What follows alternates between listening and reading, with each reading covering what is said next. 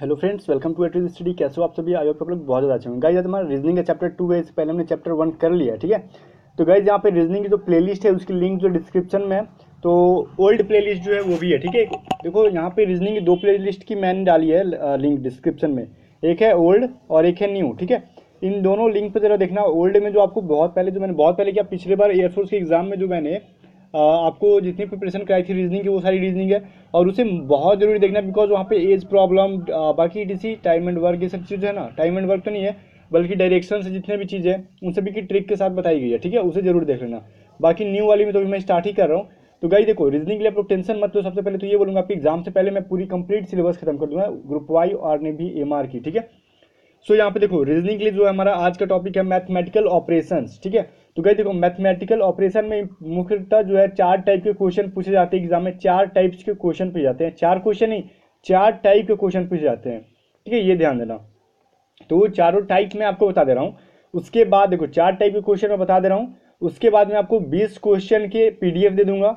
उस 20 क्वेश्चन को बनाना, और पीडीएफ में आपका आंसर भी रहेगा और उसमें आंसर भी होगा मैच कराना। लेकिन आपको क्वेश्चन कब बनेंगे, जब इस वीडियो को आप कंप्लीटली देख लेते हो, वो चारों टाइप को सॉल्व कैसे करते हैं तब, ठीक है। चलो, तो सबसे पहले मैथमेटिकल ऑपरेशन, और लिंक जो आपका डिस्क्रिप्शन में है, डाउनलोड कर लेना पीडीएफ को वीडियो देखने के बाद ही, बिकॉज ऐसा कोई फायदा होगा नहीं आपको। अब देखो, बोर्ड मास सबसे पहले देखते हैं। सबसे इंपॉर्टेंट और एक ही फॉर्मूला पढ़ना है आपको मैथमेटिकल ऑपरेशन में, बिकॉज यही है जो कि आपके काम आने वाला है। बाकी इसके अलावा कोई भी फॉर्मूला रटने वाला नहीं है।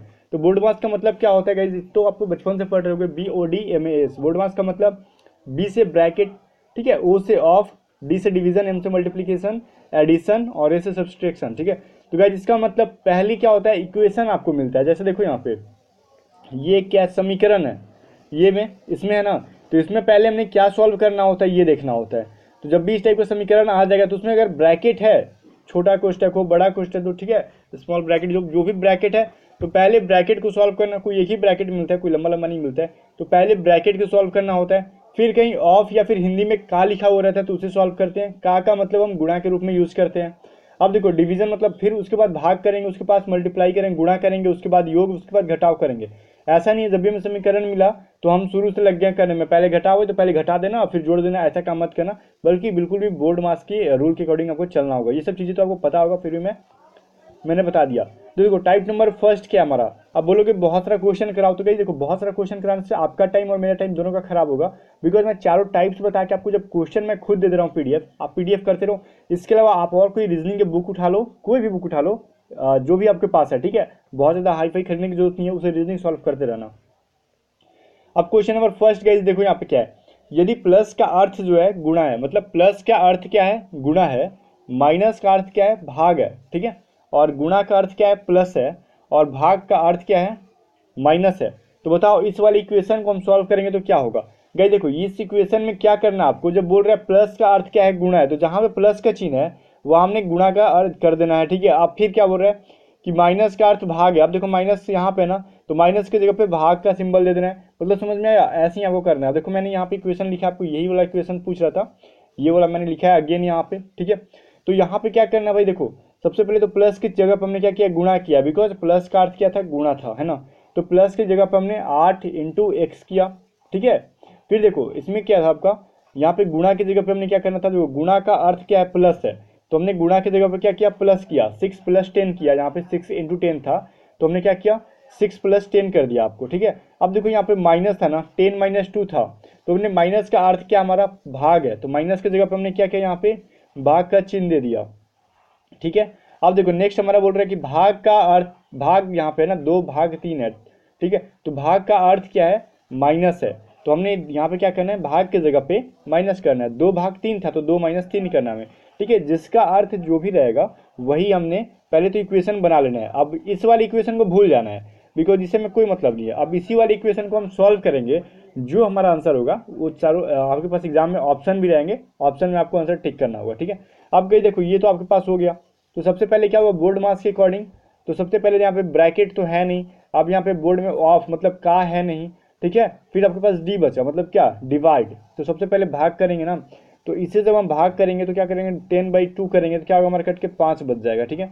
देखो 8 × 6 प्लस यहाँ पे क्या आ गया, इसका वैल्यू 5, 5 - 3, ठीक है। अब तो समझ में आया होगा ना। फिर देखो, जब हमने भाग कर दिया, इसमें अब भाग नहीं बचा, तो क्या फिर हुआ, बोर्ड मास, फिर एम बचा, मतलब मल्टीप्लाई करना आपको, फिर 8 इंटू 6 करेंगे तो कितना होगा 48, है ना, यहाँ पे दिया हुआ है। फिर हमने क्या किया 48 प्लस 5 माइनस 3, तो फिर हमने क्या करना होता है प्लस करना होता है, तो 53 माइनस 3, तो ठीक है हमारा फाइनल आंसर 50 आ गया। अब ये सब छोटा छोटा कंसेप्ट बताने में मुझे शर्म आता है, आप लोगों को पता नहीं समझने में आता है कि नहीं, तो मुझे उम्मीद है कि ये सब छोटा छोटा चीज़ जो आप स्किप कर दिया करो, ठीक है।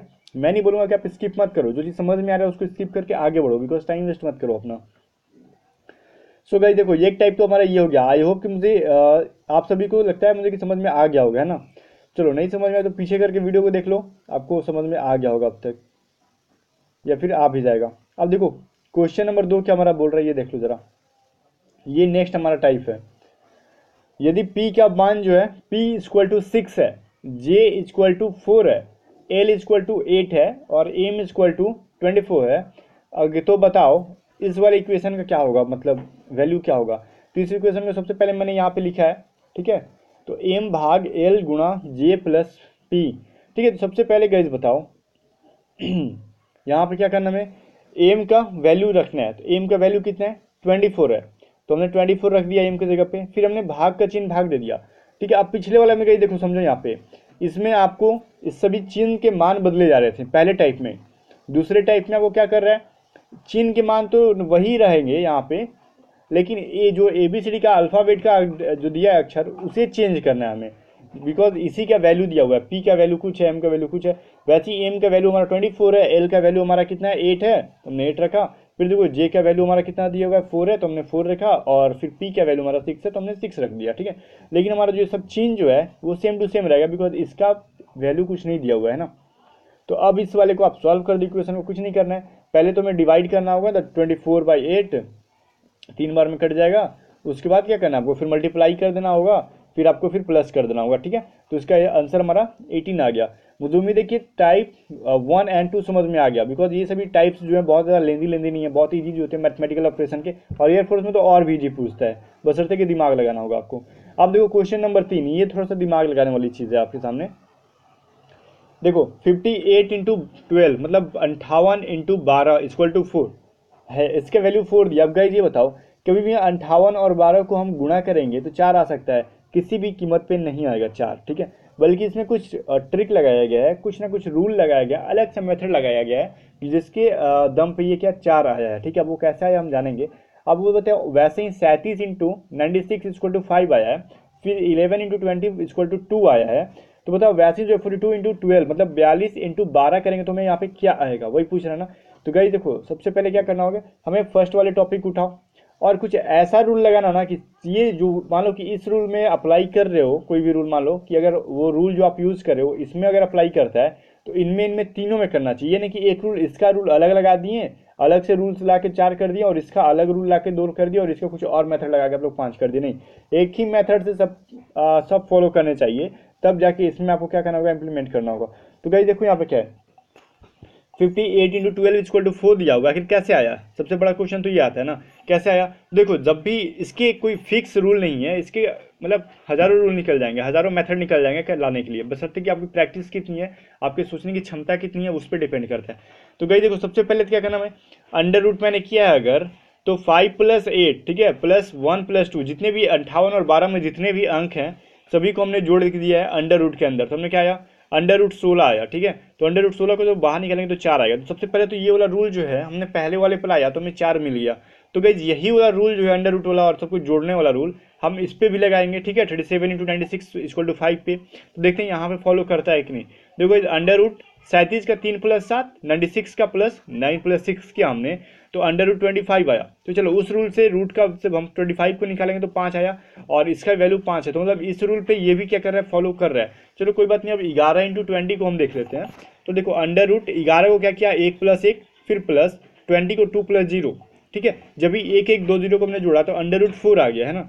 तो अंडर रूट 4 का वैल्यू कितना आया, 2 आया। आपको पता है कि अंडर रूट से जब 4 को बाहर निकालेंगे तो 2 आएगा, मतलब ये एक ही रूल जो है इन तीनों पर फॉलो करता है, तो जाहिर सी बात है कि इस पर भी वो रूल फॉलो करेगा। तो गाइस देखो हमने करना क्या है, 42 इंटू 12 का वैल्यू पूछ रहा था आपसे कि बताओ 42 इंटू 12 का वैल्यू क्या होगा, है ना। तो अंडर रूट 4 + 2, अब 12 का क्या किया, 1 + 2 हमने किया, ठीक है। तो क्या है हमारा 4 2 6 1 7 8 9, ठीक है। तो √9 आ गया। तो √9 को जब अभी बाहर निकालेंगे तो हमारा आंसर क्या आएगा, 3 आ जाएगा। ठीक है, तो हमारा आंसर यहाँ पे क्या हो गया, 3 आ गया। तो वही पूछ रहा था 42 × 12 क्या हो जाएगा, 42 × 12 इक्वल टू वाट, तो हमारा आंसर आ गया 3। ठीक है, चलो ये हमारा टाइप नंबर थर्ड भी आपको समझ में आ गया होगा। और गई देखो यहाँ पे टाइप नंबर थर्ड में जरूरी नहीं कि हर बार आपको अंडर रूट करके और जोड़ना ही होगा, नहीं, बल्कि यहाँ पे बहुत सारे मेथड हो सकते हैं। कभी करना क्या होता है कि 12 को इस, मान लो कभी कभी मेथड ये भी होता है कि इन दोनों में से किसी एक को डिवाइड कर देने पे इसका वैल्यू आता है, या फिर इन सभी को एक साथ मल्टीप्लाई कर देने पे इनका कभी वैल्यू आ जाता है। ठीक है, तो कभी कभी क्या होता है कि इन सभी को क्या होता है, सबको जोड़ के और किसी चीज़ से डिवाइड कर देने पे और इन सभी को जोड़ के डिवाइड करने पे इसका वैल्यू जो आता है, ये सभी रूल जो है बहुत अलग अलग है। आप प्रैक्टिस करो, और जैसे ही आपका कोर्स खत्म हो जाता है तो मैं आपको रगा का मॉक टेस्ट जब देने लगूंगा ना, तो फिर आपको सारे रूल पे आपको क्वेश्चन दूंगा। अभी आप लोग बोल रहे हो सर रगा का मॉक टेस्ट लाओ, तो अभी लाने से कोई फायदा नहीं है, बिकॉज अभी तो मैंने कोर्स ही खत्म नहीं कराया आपका। अब देखो यार, यहाँ पर नेक्स्ट क्वेश्चन क्या है, 4 नंबर।